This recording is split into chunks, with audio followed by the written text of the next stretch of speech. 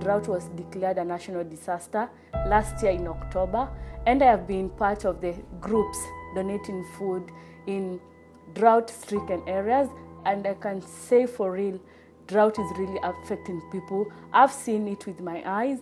I have witnessed. The 2 weeks I stayed there in Turkana, it really opened my heart.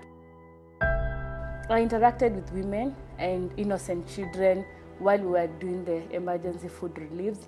And from watching innocent kids really suffer, mothers had lost hope, and they were just staring at the death because the place was totally different from what I had envisioned.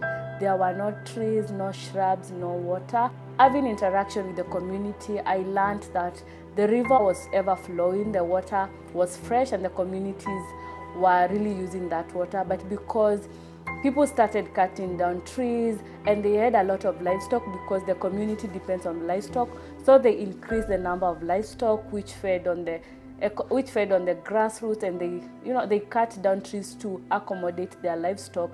Now the river was just like a road, like vehicles were passing there, and actually they had to dig and dig and dig for them to get water, and the water was extremely dirty.